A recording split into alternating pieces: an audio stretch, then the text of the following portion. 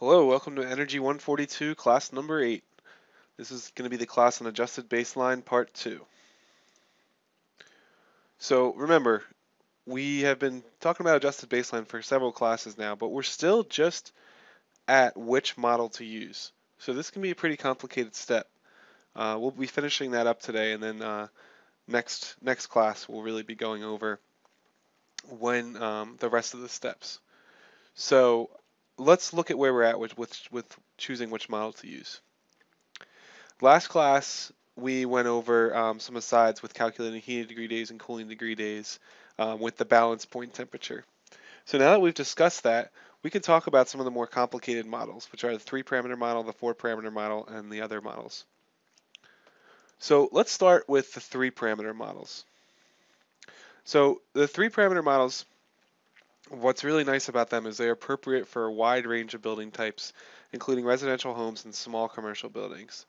And so this is what I'm going to ask you. I'm going to ask you to use the 3-parameter model for your semester-long project because, schools are small commercial buildings. So they take the form, the energy use equals a constant C plus a constant B1 times the degree days, but the degree days are calculated at a balance point temperature. That's what BT is. Okay, so this is what we went over last class, but you went over how to calculate degree days at a certain balance point temperature. So let's look at sort of what they look at like graphically, and the book is sort of weird here, or the reading I handed out is a little weird here. So I made some, squiggly lines over what you don't really need to look at. So if we look at these models, what's going on is one of these is for heating and one of these is for cooling. So ambient temperature is the x-axis and energy use is the y-axis. So let's first look at the left graph. So what this is saying is as ambient temperature increases, the energy usage decreases, and then at a certain ambient temperature it flattens out. On the right graph, the ambient temperature is flat in the beginning, or the energy use is flat at low ambient temperatures, and then as the temperature increases, the energy use increases. So what we know here is that the left graph is for heating, so the left graph is for heating, and the right graph is for cooling. So we need separate models for heating and cooling, because it wouldn't make sense if if both of these can't describe what's going on with heating and cooling. So let's look at a little example. So there's the form just repeated. And so here is what we ended up with as our best fit line for this graph. And you can sort of see it's a little bit different format, but Y is the energy use, because this is natural gas used in CCF, and X is the heating degree days, and this was calculated at a certain balance point temperature, in this case 55, you can see here. And we have our B1 is this 4.8216, and our C is the 95.72. And it's a decent fit. It's a 0.9205 R squared value. Okay, so let's go to a little example. Let's say this is our base year. So this is our adjusted baseline model for our base year. If a future month had 500 heating degree days, how many CCFs would you expect for the building to use? So what this is saying is this is our model. X, in this case, is 500. We want to calculate what Y would be. So if we do that, X is 500. We take our 4.82 and our 95.72. We had 2,505.72 CCF of natural gas. So that's our adjusted baseline. If the building actually used 2,800 CCFs during that month, what is the CCF savings, and is it performing more efficiently or less efficiently? So what we're saying is, okay, this is our adjusted baseline, but what we actually used was 2,800. So you want to think about it like this. Adjusted baseline is what you would have used had the building been operating exactly the same from year to year, taking into account weather differences. So what it did use is 2,800. So when we calculate the savings, we actually get a negative savings. So what that is telling us is that the building used more than it should have during that period, and it performed less efficiently than the base year. Okay, so that's what that's saying. So now we want to introduce another concept, hopefully one that you've seen before, called percent change. So percent change is just the new value minus the old value over the absolute value of the old value times 100%.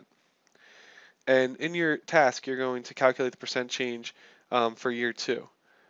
So I just gave you a little example here that new value would be the sum of the usage for year 2, and old value is the sum of the adjusted baseline for year 2.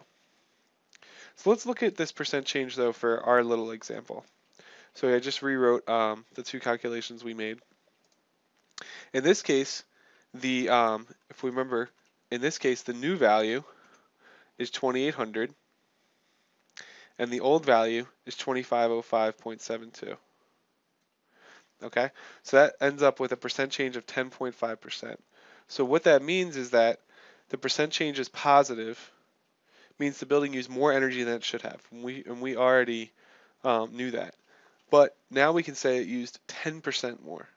So you'll hear this with statistics a lot. It used 10% more, or our profits were 10% more, things like that. So that's where they're getting that. It's percent change. And it's sort of a better way to think about it because you can think of it as percentages. Okay, so now we sort of did some examples with the 3-parameter model. Let's just look at a 4-parameter change point model. So I'm not going to go over sort of the intricacies of this, but the idea is that there is, you have a lot of high refrigeration loads here, or you have variable air volume systems, which you'll learn about more in the HVAC classes. But let's look at the graphs because it's a little easier to understand than all this math sort of mumbo jumbo. So what happens is instead of like we had with a 3-parameter model where we had a slope and then a flat line of energy usage, here we have 2 slopes. And again, we can try to figure out which one's for heating and which one's for cooling. As ambient temperature goes up, if we're going down in energy usage, that's going to be for heating. And if energy usage goes up as ambient temperature goes up, that's going to be for cooling. So again, the left is heating and the right is cooling. So I didn't want to get too much into 5-parameter models and multivariate models in this class. These models are a bit more complicated, and unfortunately we don't really have time to cover them in this class.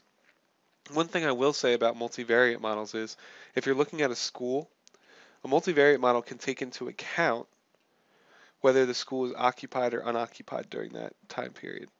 So for example, this is one reason why I don't have you do your air conditioning or any of your electricity bills for adjusted baseline, because the 3-parameter model can't take into account whether the school is occupied and unoccupied, and that really affects the air conditioning use over the summer, which would really affect your electricity bills.